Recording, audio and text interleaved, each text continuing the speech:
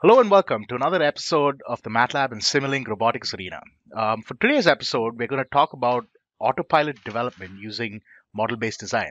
And joining me today to talk about this really interesting topic for students taking part in aerospace competitions, I've got a very special guest from all the way from Rome in Italy. So hello, Claudio. Welcome to the robotics arena. Hello, It's a pleasure to have thank you here you. today. Pleasure is mine. Okay, so Claudio, do you want to go ahead and tell us a little bit about your team and the competition that you'll take part in? Okay, the Sapienza Flight Team is made of more than 25 members, which are all students from the Faculty of Aeronautical Engineering of La Sapienza University. We joined the DBF competition up to 2017, and then we started participating in the SUAS competition since 2018, and for the first year we joined this competition with a custom autopilot, which was all developed in Simulink by MATLAB, and it was entirely custom both in its hardware and software. Our project for the new competition in 2019 is to design a brand new UAV with smart construction only in composite material and to adapt the old autopilot software to the new aerodynamic properties of the new aircraft. Okay, very cool. Without wasting too much time, let's jump into today's agenda. So Claudio is going to go over a little bit about what autopilots are, what do they do, how do we build them, and then he's going to talk about the logic and the architecture involved in the autopilot that his team built. We're going to talk a little bit about aircraft modeling and real-time simulation, and then Claudio is going to do a quick software demonstration and then show us the sort of meat of this video, which is his team using a D-space platform to do hardware in the loop simulations, which is very common design methodology that's followed in the aerospace industry. And then we do some key takeaways and point you guys to resources to get started with your competitions. So without wasting too much time, Claudio, I'm going to hand the stage over to you. Take it away. Okay, thank you. As you can see, the full autopilot is developed in Simulink by MathWorks. This means that we designed the software starting from the logic of the autopilot controllers, but also in the communication which is between the onboard computer, which is the hardware of the autopilot, and the ground station on the ground, of course, together with the controllers of the autopilot. Since it's a custom software, we also wrote all the drivers of the sensor, which are used to calculate the dynamic state of the airplane while it's flying, actually, and to reconstruct the dynamic state of the airplane itself and allow the PID controllers to do the rest of the job. Yes, we started from a commercial reproduction of a Yakolev airplane from an RC model. Okay. We started building all the aerodynamic database of this airplane to do the correct tuning of the autopilot and of the PID controllers. The logic behind the hardware of the onboard computer in which we implement the autopilot is the possibility to have a low-cost components, which means that all the hardware is basically made of Raspberry and Arduino and other very low-cost components. Okay. Is designed to be easy to handle, which means that it's all contained in a small case. It means that we can replace it in every single airplane we want with the necessary space to host the onboard computer. And also the onboard computer has special plug connectors, which allows us to plug all the sensors which are used to perform the calculation for the autopilot. Okay. So there are different modes in which our autopilot works. Basically, there is a tool of MathWorks, which is the state flow, that we use to manage the transition between these modes, as we will see later. Basically, we have manual and automatic modes, and a standby mode between them in which we can manage the transition between the two modes. And there's also the possibility from a backup pilot to take controls over the aircraft. Okay. There are actually two ways in which this can happen. The first is the pilot simply move the sticks on the remote controllers, and Arduino gives more priority to the command sent by the backup pilot rather than the one sent by the autopilot, which means that if the autopilot is performing a right-hand turn for the airplane, and the backup pilot is telling the airplane to go the other way, Arduino will give priority to the command of the backup pilot and to send the airplane to the right direction. Okay. The other way in which this works is the safe mode, in which we simply activate a switch on the remote controller. So we deactivate Arduino in case is crashing or has a problem with the running of the autopilot, and the backup pilot has full control over the aircraft. Correct. And if I'm not mistaken, this is actually part of the rules for the competition, right? You have to have a safe mode or an override switch, so to say, that can help land the plane in case it goes out of control. Yes, this is a safety requirement which is strictly highlighted in the rules of the competition. Correct. Okay, perfect. And basically, the architecture of the autopilot is subdivided into internal and external loops, which we will see later what that means. Okay. There it is. From the external loops, we generate the references for the internal loops. As you can see in the picture, we have a speed controller, altitude, and a heading controller. Basically, from the dynamic state of the aircraft, which is reconstructed, started from the data sent from the sensor, the external loops generate the reference value for the internal loops, which are the actual PID controllers from which the actual commands to the actuators are sent. Yeah, and this looks like a pretty common it looks like a pretty common control scheme in autopilots, right? If I'm not mistaken. Yes. Okay. It's a very common architecture for the autopilots of basically almost every airplane. Mm-hmm. Okay, cool. About the aircraft modeling for real-time simulation, we use also Simulink for creating a model of the aircraft which represents the behavior of the aircraft, both in an aerodynamic way and both in a mechanical way. There are a lot of things which are simulated in this model, starting also from the 6 degrees of freedoms of the airplane dynamics up to the atmosphere and the environmental model. For instance, we have the deterministic model of the gust, of the boundary layer, and also we simulate the variation of the gravity with the altitude. Correct. We also have a model for the servo motor, which is represented by a first-order dynamic, and also the model of the sensor, basically the GPS, the inertial sensor, and the pitot tube and the barometric altimeter. Yeah, just a quick point to note: the aerospace block set, which is a library within Simulink, gives you gives you these functions directly. So these are pre-built blocks that you can just drag into your model and use them as. I'm sure Claudio would agree that they're pretty useful. Yes. the aerodynamic package from MathWorks is very useful for doing these things. Okay. Then I will show you the working principle of the software we use for the autopilot.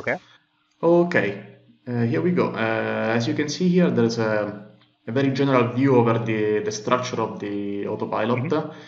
We have different blocks. The orange one are the blocks which implement the MAVLink protocol for the communication between the onboard computer, as I was saying before, and the ground station, which is the computer running the mission planner. Okay, so how have you built this link? Have you used like an S function block or something like that to build this MAVLink yes, connection? we use the MATLAB S function blocks and to implement the MAVLink message. Okay, cool.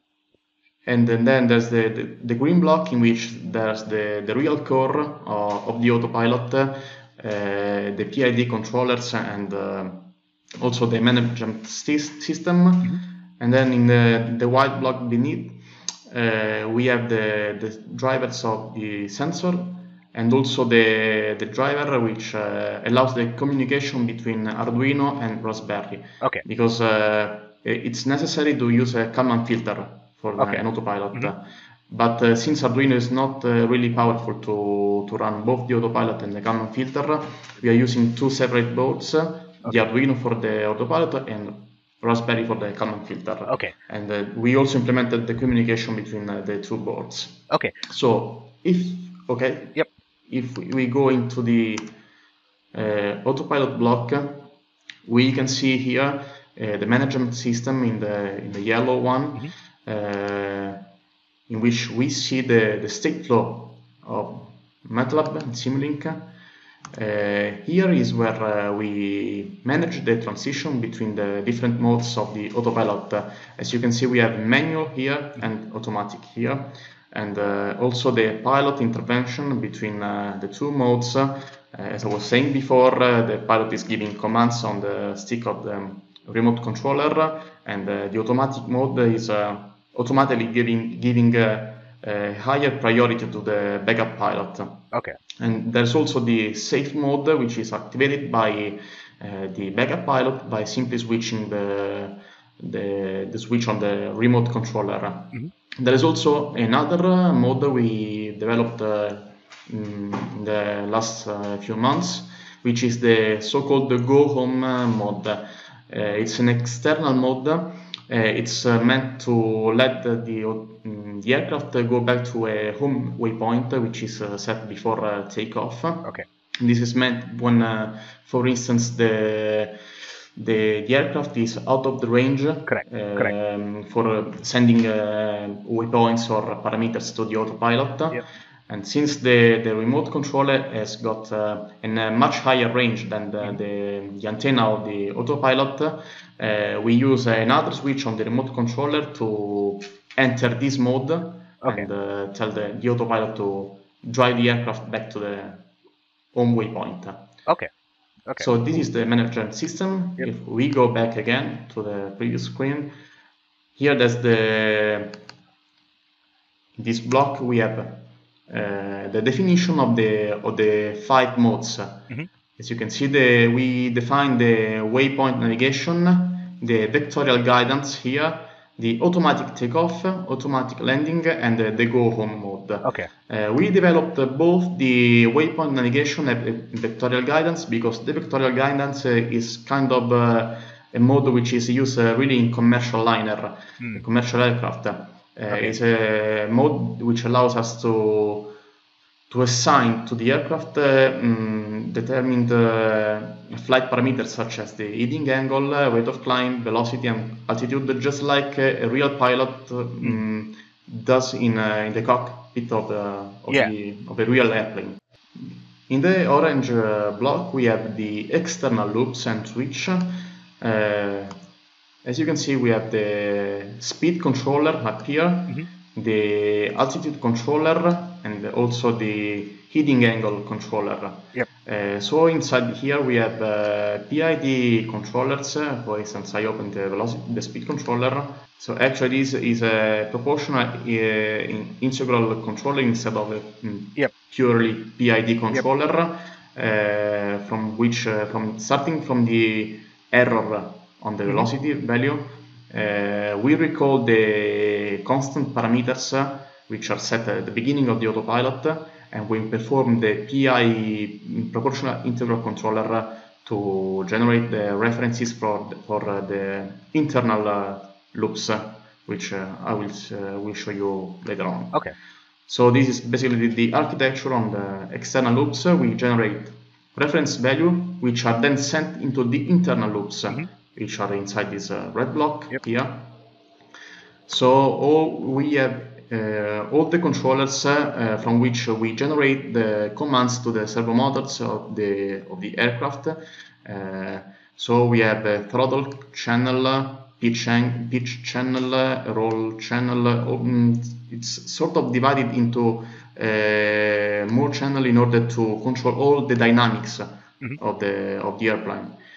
We have different behavior between the response of the throttle, the response of the yaw, or the pitch angle. Okay. So we have sort of multiple channel system, but somehow they are also connected together because you know the dynamics of an airplane are strictly coupled. Yep. So which means that if the autopilot is sending a command on the rudder, that's not only generating a variation on the heading angle, but also on the roll angle and other variables. Yep. So at the end of all these PID controllers, we have the actual commands sent to the actuators, which are then saved in this sort of flag variable command repository. Okay. This entire piece of your code is running on the Arduino, correct? If I'm not mistaken. Yes. All this is running in the Arduino. Okay, except the Cameron filter. Yes, exactly. Did you actually land up using any of Simulink's code gen capabilities or the hardware support packages to deploy this directly onto the? Of course, we use the Arduino Simulink support package, which allows us to generate directly the C code for Arduino instead of writing all the C code, which would be a lot more time demanding in terms of code writing, because you know, it's a lot of stuff. Yeah, and this is good. If you make a couple of small changes in your model, you can just hit build once again. It'll build the latest code rather than having to sift through lines and lines of code trying to find you know, that one gain that you changed somewhere or something like that. And that's the great advantage of using Simulink and such a hardware support package for Arduino, or also Raspberry for the Kalman filter as well. Okay, cool. And underneath here we have all the driver of the sensors, starting from, for example, the GPS up here. Okay. In which we implemented the MATLAB as function to build the TAIP parser, which is the protocol used by our GPS sensor. We are actually modifying this MATLAB as function because we want to use another GPS with a much more recent protocol, which is the NMEA protocol, which is way more recent. Okay. Then we have also the driver of the inertial sensor here, in which we read the signal sent from the inertial sensor, and we have as outputs all the data in terms of acceleration and angles. Okay. And then finally we have also did something similar for the pressure sensor, which is the barometric altimeter, and from the pitot tube, which gives up the velocity, indicate the airspeed here, the sensor of the rounds per second of the engine, and also the the current and voltage sensor, which gives us the direct measuring of the state of the battery, which is supplying the avionic box, which is the onboard computer of the autopilot. Okay. So basically, then the autopilot basically it's here and ends in this block, in which we convert the data computed by the autopilot into a signal which is sent to the servo motors, because the autopilot logic works with angles in degrees, which means that it generates angles of rotation of the control surfaces. But then, since we are using servo motors, we have to convert this information into a PWM signal. Correct. To do this, we made through a MATLAB S function block something similar to convert this data into a time duration of the PWM signal. Okay. Cool. So I'm actually really excited to see how you actually implemented this on a real-time machine. Do you want to go and show us how you did that? Yes, sure. Okay, I'm showing you very quickly an overview of the Simulink model, which is loaded into the DSpace platform. Okay, you see few error messages on the blocks of Simulink because there are some library missing on my computer, but basically the architecture of the model is this one. As you can see here, we use the DSpace platform to perform the simulation, which means that the onboard computer is plugged to the DSpace, which receives the commands coming from Arduino here in this block, and by knowing the dynamic behavior of the airplane in the red block, it simulates in real time the behavior which the airplane would have in the real situation of the autopilot running. Correct. This red block is where your 6 degree of freedom block yes, is. Exactly. Correct. As you can see here, there are all the aerodynamic model of the aircraft, of the engine, the inertial properties, landing gear, the atmosphere, all which is simulated, which I was telling you before in the first slides. Correct. Atmosphere model, and the equation of motion. So I'll show you very quickly a video in which we perform the simulation, Arduino simulation in our lab. So we start from the Q-ground control, which is something very similar to mission panel for PICSOC. And this is control desk, in which we see all the data sent from Arduino to the DSpace in real time. So we can see the state of the throttle and all the other servo motors and commands. We use also a serial port communication to connect the DSpace platform to our computer, so that we can have also a graphic view of the behavior of the airplane with the flight gear, which is in the left-hand side of the screen.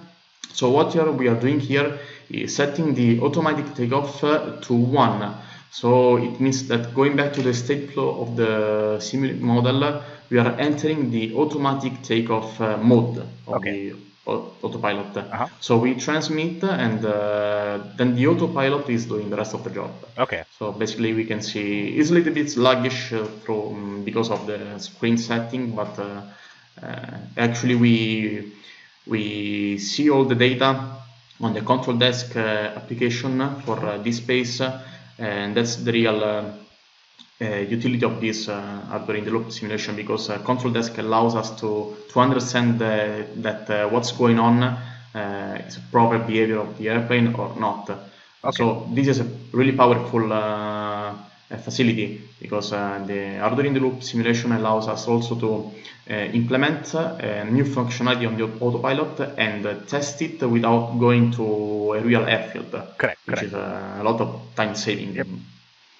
So we are here changing the mode. We set 0 to the automatic takeoff, and we enter the vectorial guidance by setting the heading to 1. So we enter the vectorial guidance mode, and we set the heading angle to 210 degrees. So we are actually simulating the airplane on Fiumicino Airport in Rome, and we see the airplane rotating correctly. Nice. If I skip ahead to the and here we passed on to the waypoint navigation. So we set 1 to the variable waypoint navigation. We enter the waypoint navigation mode in the autopilot, and we simply click waypoints on the map, which is uploaded from Google Maps, and then again the autopilot is doing the rest of the job, and we can see the simulation going on. That's awesome. That's a really cool use case. Thank you. Thank you so much, Claudio, for showing us this work that you've done. I'm sure our viewers would really enjoy watching your video. Yeah. We're quickly going to go back into the presentation, and we're just going to Claudio's just going to wrap things up, and then I'm going to point you to some key takeaways, and show you how to do better in your competitions. This is the D-Space platform that we use in our laboratory. Mm-hmm. As you can see, there's the avionic box or onboard computer, which is plugged to the D-Space platform. These plugs here are for the commands sent from Arduino to the actual servo motors, which are simulated in the D-Space platform. And here, where I'm pointing with the arrow, and there are the signals simulating the behavior of the sensor, such as the pitot tube, the inertial sensor, the GPS, and the rest of the sensors. And this is the prototype of the avionic box, which is then installed into the airplane, and also these antennas which let us communicate with between the ground station and the onboard computer. And this is the computer actually running Q-ground control and flight gear, and also the remote controller for simulating the pilot intervention over the Arduino Autopilot. Okay. So the key takeaways of this presentation is that the following one. We actually use the Simulink to realize a full custom autopilot for UAVs. This means that Simulink, thanks to the support package for Arduino Raspberry hardware, allows us to skip writing all the C code and to generate very quickly by simply deploying the Simulink code to the hardware once it's connected to the computer. And then the other key takeaway is the power of the hardware-in-the-loop simulation. As I was saying before, this is a very powerful tool because it really allows to develop functionalities on the software and to test them without going to the airfield and with the risk of having done something wrong and risking to crash the airplane. This is a real powerful item. It requires to be done very in detail because as you saw before, there are a lot of things that needs to be simulated in the Simulink model of the aircraft for a more realistic hardware-in-the-loop simulation. But once all the model is built properly, this still is a very powerful tool.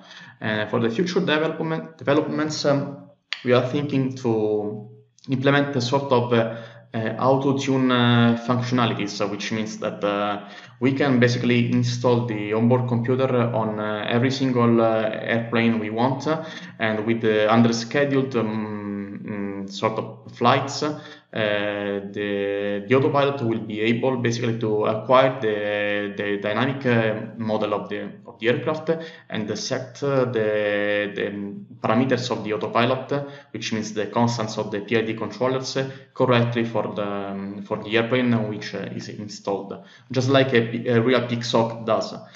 This is basically the main difference between our autopilot and a commercial one, just like a PIC-SOC. Okay. Well, thank you so much, Claudio, for taking the time out to share all of this with us. You're welcome.